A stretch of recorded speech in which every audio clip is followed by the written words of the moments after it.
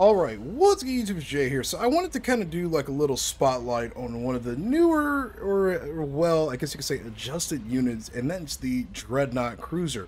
The Dreadnought Cruiser got a colossal facelift in terms of its design, philosophy. I'm pretty certain a lot of its gameplay elements also got adjusted just a wee bit.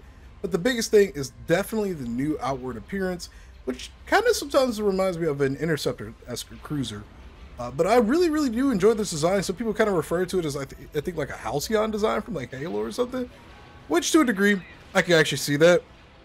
We're doing a little mock battle here between the Rebels and the Imperials, or the Remnant, or whatever you want to call it.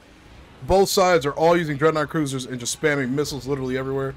Now to be fair, you won't see too many battles where I guess there's just like 12 Dreadnought Cruisers fighting off against each other. But I wanted to just kind of put footage of this out there for people to see, just the new designs, the new weapons, kind of.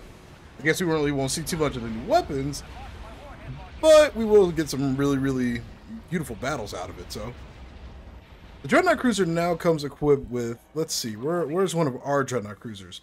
So here's basically a full breakdown of the ship. It has a hull strength of 11,000. It has a shield strength of 11,000, a hull strength of 20,000. Has a new special ability called Fire the Missiles, and if you want to know what that is, you basically right-click this ability to automate missile launch at appropriate targets. This ability exists for the AI to function better without targeting, so you basically just leave this ability to do its own thing, pretty much. It comes with heavy turbo lasers, medium turbo lasers, and heavy high explosive missiles. I always get HE mixed up. But yeah, the Dreadnought Cruiser has just got an overall facelift to the way it just performs in-game, the way it looks. And it's honestly pretty fun to use.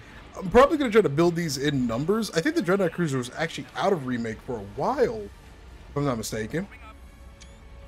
But it is nice to see it make its return finally after some time. And again, with a brand new look to it. We're also losing Dreadnought Cruisers like crazy.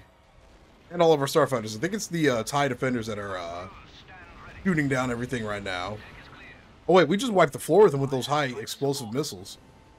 Okay, so yeah, the high explosive missiles will actually do a ton of damage. And we're down to just a couple of starfighters and some Dreadnought Cruisers now. The Interceptors are flying about. Oh, wow. Okay. I just realized all 12 of their ships are still intact. I'm pretty certain it has something to do with the TIE Defenders just rinsing through them. Their explosive missiles with their proton torpedoes and everything of the sort. And yes, the Dreadnought Cruiser does have a death clone, so you can see it right there as it falls to the planet below, killing a small family of 10. I guess it's actually a pretty big family. But the Dreadnought Cruiser, like most units in Empire War Remake, does in fact come with a death clone. Now, I'm sorry, I just fumbled the usage of the word remake right there. Okay, we're down to 5 Dreadnoughts, but we're holding the line, sort of, kind of, right? It does have a shield generator hardpoint too, which I don't think it had previously. Oh yeah, we can just see all these broadsiding lasers just going crazy right now. Let's see if we can get a better angle on them. Yep, all the turrets, obviously, like in the typical Remake fashion, are all animated. And we can see these broadside weapons just kind of going crazy right now. Oh yeah, we're losing so many ships right now. Honestly, I do plan on doing a little bit of skirmish gameplay, but the AI is unfortunately not ready for that yet. So what I do have planned is for me, Jaron, and I believe some of the other Remake devs, do some online multiplayer matches, because multiplayer does in fact work in Remake now, so we can make that happen. Oh yeah, 6 Dreadnought Cruisers just firing down on one. This thing is not gonna last very long. But I do want to try seeing what like 6 of these, maybe 6 to 8 of these, versus like an Imperial class Star Destroyer will feel like. One unit I've always wanted to kind of see in Remake is the Assault Frigate Mark 1, with like the design aesthetics of the Dreadnought Cruiser in this mod. I don't know if that'll ever happen one day, but it would be pretty cool to see what it would look like in the Empire War Remake art style. And here we're going to do a mock battle versus a Star Destroyer squadron with a couple of support units. Now, don't take these as actual TIE Defenders. What those units actually are, and I didn't know they were actually even in the mod, those are TIE droid fighters from like the World Devastator. Also, we're going to be using some of the newly remodeled Imperial escort carriers, and with some support from our dear friend Starkly right here, versus this little squadron of enemy units.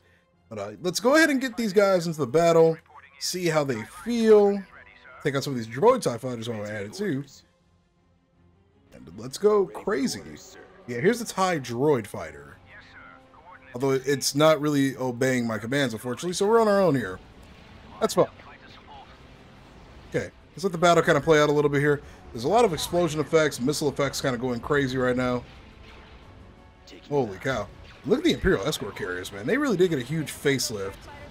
I guess this really isn't a good example of a mock battle, because we just blatantly outnumber that Star Destroyer in typical Jay the Gamer fashion when it comes to recording these kind of videos. Alright, they're meshing all together, and I don't think that's intentional, so we're going to kind of split them up a little bit. They're chasing this guy down. Oh yeah, these guys are chasing him down, dude. Look at all the missiles they're just spewing at that guy. I think our droids are kind of getting active right now. There's no description for them. I honestly didn't even know these were in the mod. Are they going to shoot at these guys? I don't even know if they're technically functioning units or not. You see, though, we did take a little bit of damage across pretty much all of our Dreadnought cruisers. Most of them have no shields and have some kind of hull damage. But even in numbers, you know, I wouldn't rely on the Dreadnought cruiser to be the end-all, be-all. It's still a very flawed unit, being it's that older Republic era pre-Clone Wars tech. It was designed to be used in Wolfpack numbers, if I'm not mistaken. Actually, that's not entirely true. I remember the Dreadnought cruiser being actually pretty dang powerful in its lore, so I could just be wrong about that. I'm just straight up lying right now, so ignore me. Ignore me entirely. It is nice to see these escort carriers with their new looks, though.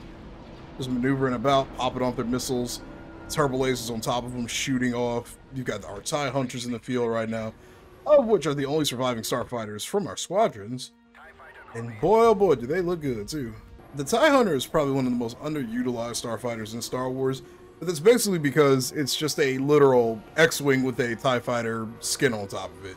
Like, verbatim, this thing is literally just the X-Wing with also, like, shielding, ion cannons, a hyperdrive, proton torpedo launchers, laser cannons. Like, the thing literally is a do-it-all fighter. It's just one subclass away from basically being a TIE Defender. It's a little ridiculous. But I don't think it's really that powerful in this mod. This one actually has secret torpedoes, too. Yeah, the next time we do like an Empire playthrough or something, I will 100% be using the TIE Hunter in numbers. I've gotten so distracted a couple of times here just trying to focus on the Dreadnought cruisers because we've got so many cool units actually in Remake now. It's just kind of hard to pay attention to one thing at a time. There's so many new things that are going to be shown off in the next couple of days. The Dauntless cruiser got a complete relive, facelift, overhaul, whatever you want to call it. It looks different. It's more powerful.